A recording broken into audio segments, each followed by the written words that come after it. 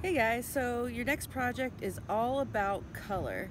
Now I'm here in downtown Fresno and I'm going to go and try to find some shots to kind of share with you guys what exactly I'm talking about.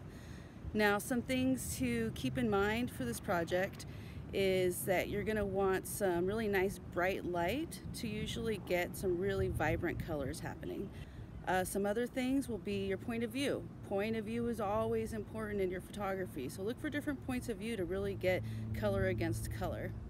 And another important thing is going to be filling the frame. So we're talking about composition, and we want to fill the frame, get really close to those colorful subjects and completely fill it up so that there's not any distracting stuff happening in the background to take away from the color.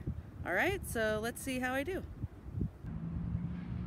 Okay, so I'm in this parking lot and there's these bright orange things and I'm like, well, that's pretty cool.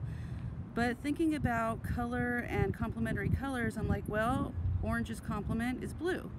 So I'm gonna look around for some blue, which we have a blue sky, and there's also this building back here with these blue tinted windows. So let's see if I can get a photo out of this. So because the building is in shadow, while all this orange is in light, the blue wasn't really showing up very well, so I just stayed with the blue of the sky instead. I'm here in Fulton Mall and there's all kinds of great color happening, but it's really about finding that color and making it the subject of your photo.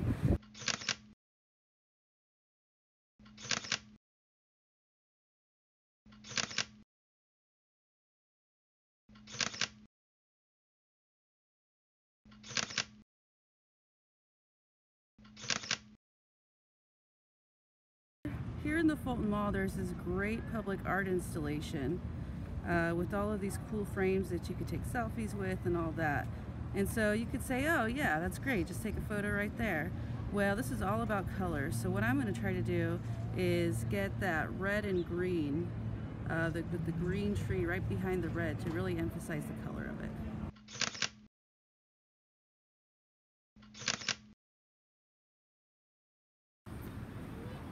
Alright guys, so now that you have an idea of what I'm looking for this assignment, go out and find that great color.